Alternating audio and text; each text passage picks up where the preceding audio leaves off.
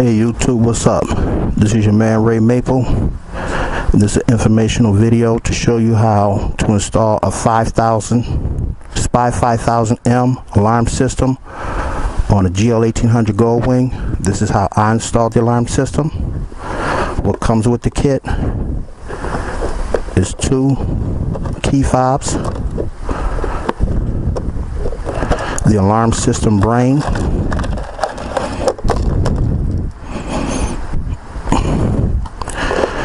the wiring harness kit, the microwave sensor, and the wiring harness for the microwave sensor plug and play into the brain. I like this alarm so much I bought another one to install on my other bikes. I'm going to buy 3 more to install on my turbo bike, my turbo booster, on my 2 different GSXR 1000s, and my Suzuki Bergman over here. Let's get started. I mounted my brain in the trunk of the bike right here. Wires go through the back seat.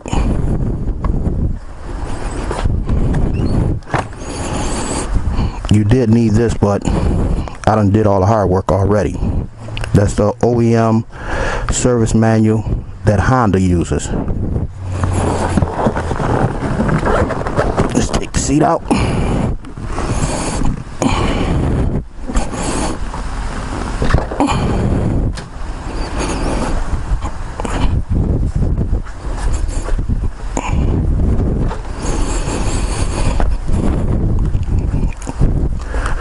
Okay, these 2 yellow wires right here go to your turn signals.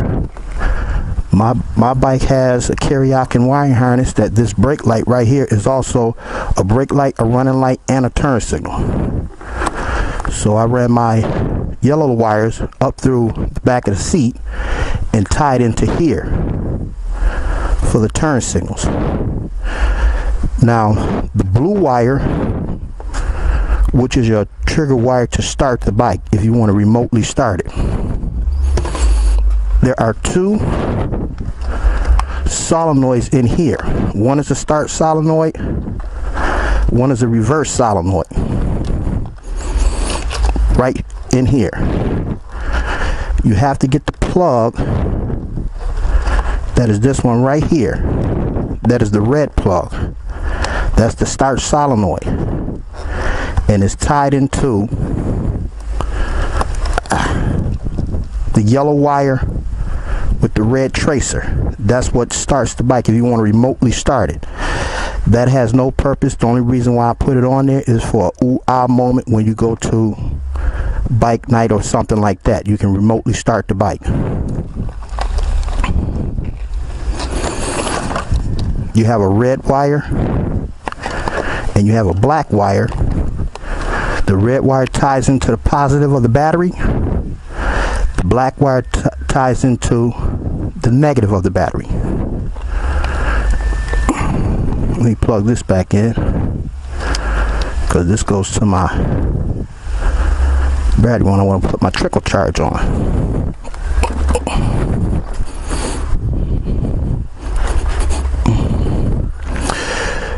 Your brown wire ties in. I tied it into one of the relays right here. As you can see, the brown wire is tied into the relay.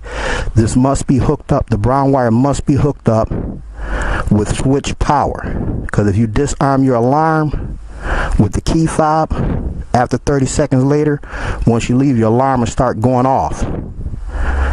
This wire has to be hooked up to switch power, since power back to the brain, to let the brain know that the bike has power to it. So you must hook this up. On this side over here, we lengthen the wires.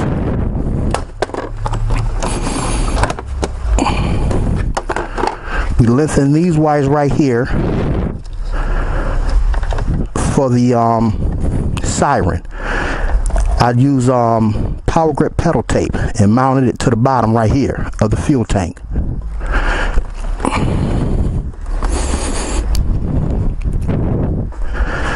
Then I ran my microwave sensor out the back from the brain, and I mounted it right here. This sends us a beam out. When the beam is broken, the alarm system goes off. This is why I like this alarm system, because you don't have to touch the bike in order for the alarm system to go off.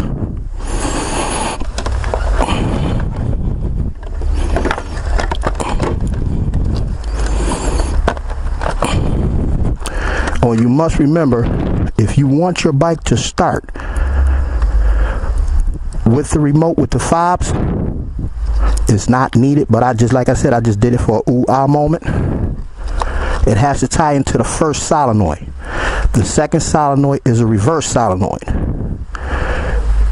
And the start solenoid has the red plug in it. Remember, it has the red plug with the green wire with the red tracer, and it has the yellow wire with the red tracer. You must tie into the red plug, or it's not going to work to start the bike.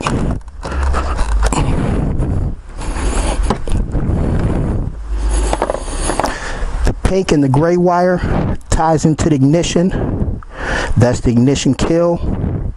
I haven't hooked it up yet because I want to make sure if I have to cut my ignition wires that it's going to work, because I don't feel like cutting the wires and then have to solder them back together and heat shrink them back down. So once I figure that out through my Honda repair manual, I got to look at the schematics and trace it down. Once I find that out, I'll hook those two wires up. This is how the alarm system works.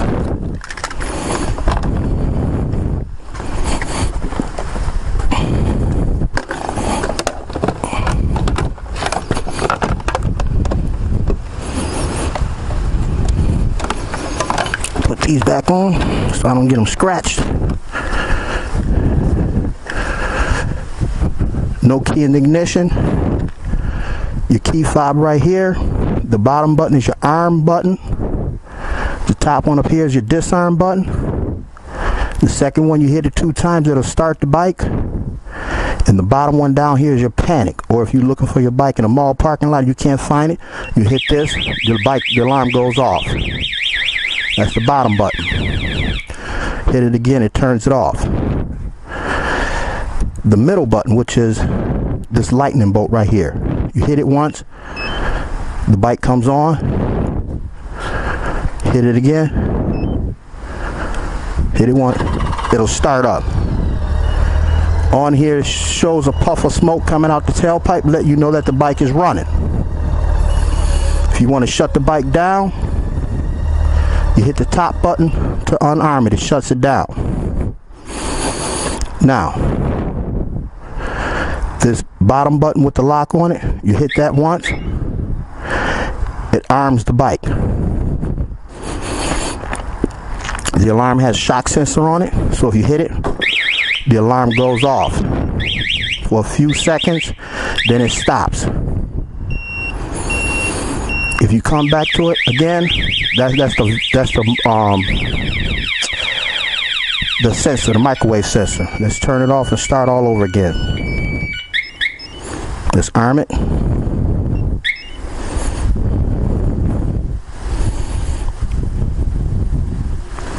Okay, now let's check the shock sensor. Alarm goes off.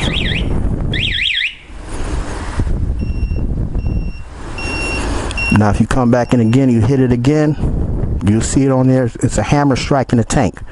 Come back and hit it again, the alarm should go off and stay going off.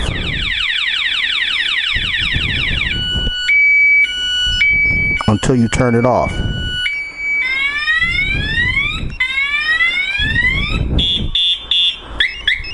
Okay, it's off. Now we're going to check the microwave sensor on it. You arm the alarm. You got to wait 30 seconds for the microwave sensor to read. Then you won't be able to come close to the bike. I think the microwave sensor could be set a little bit more sensitive. I got it set to the max right now. But if you come in, you don't have to touch the bike in order for the alarm to go off with the microwave sensor set on it. Walk in. Takes a while for it to do it. There it is. Never touch the bike. The alarm system goes off. On here to show you like a little blinking in the headlight with the little strobe on the bottom. That's your microwave sensor right there. Let you know that the microwave sensor went off. So we're going to disarm it. And we're going to arm it. Hit it once, hit it twice. Now the horn, the siren is not going to work. This is just for your key fob. If the bike's been tampered with, only your key fob is going to let you know that somebody has been tampering with the bike. This is for, say if you're in somewhere and you don't want the alarm to go off and you just want it to page you that somebody was tampering with the bike, this is what it'll do. You hit it once, alarm's going off, it'll show you somebody's hitting on the tank, and the key fob will vibrate.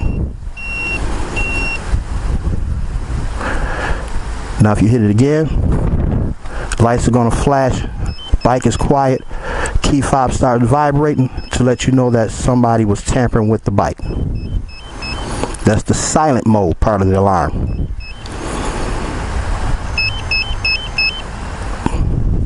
Now we're going to turn it off. Okay, now this pager right here, I have checked this pager up to 4 blocks.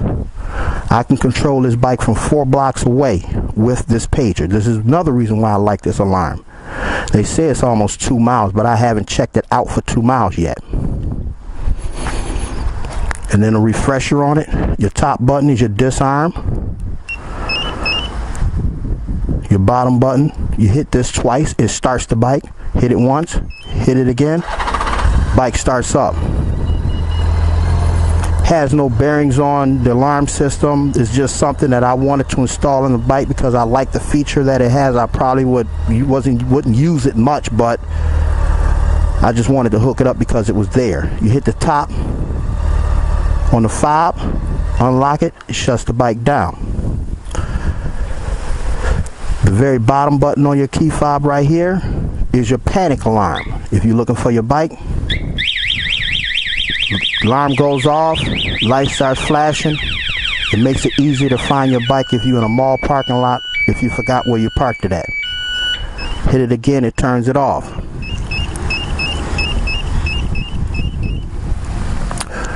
Now we hit the bottom. The alarm system is armed right now with sound on. So we hit it again. Shock sensor went off. It'll stay on for about 15 seconds or so. Let people know that the alarm system is on the bike. Then it'll stop.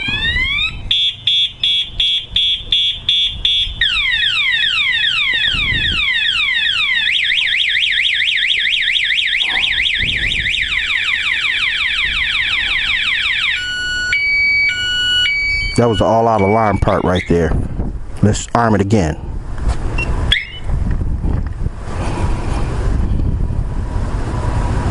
Let's hit it now. We should arm and then stop.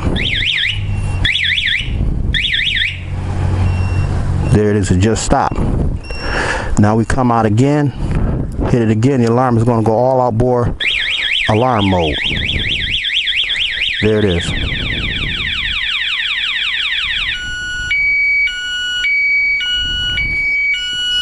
Let's turn it off. Now let's arm it and check the microwave sensor again. This is the one where the beam has to be broken, where you can't physically touch the bike. You can touch it, but the alarm goes off before you can touch the bike. All you have to do is wave your hand in front of the seat area and the alarm will go off. The main feature that I really like on this alarm is the microwave sensor. There it is. Now to blink for 5 seconds, then it'll stop.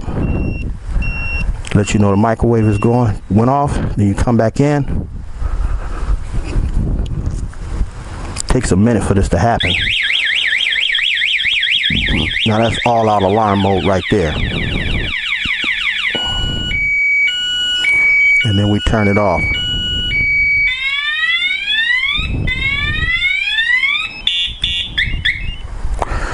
This key fob also keeps the time on it, so you can set it for the time. You can set it to turn the microwave sensor off, but I would never set it off because when I got the alarm on, I really don't want nobody to mess with the bike.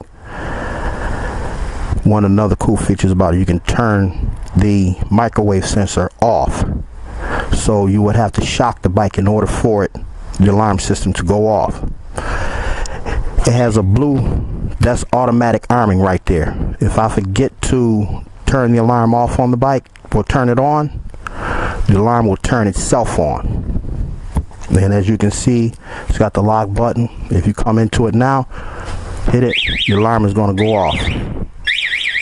If you want to turn off the automatic arming on the bike, you hit the top unlock button 2 times. Now the alarm will not come on until you arm it.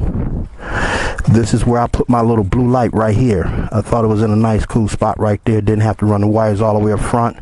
And you know that this bike has an alarm system on it. If anybody needs any help, you know, with their alarm system on their GOLDWING, just give me a call or email through YouTube, and if I can answer your question, I will. This is a preview of the SPY 5000M motorcycle alarm system. I hope you enjoyed my video and hope it was helpful for you. That concludes the video, and remember, go Bills.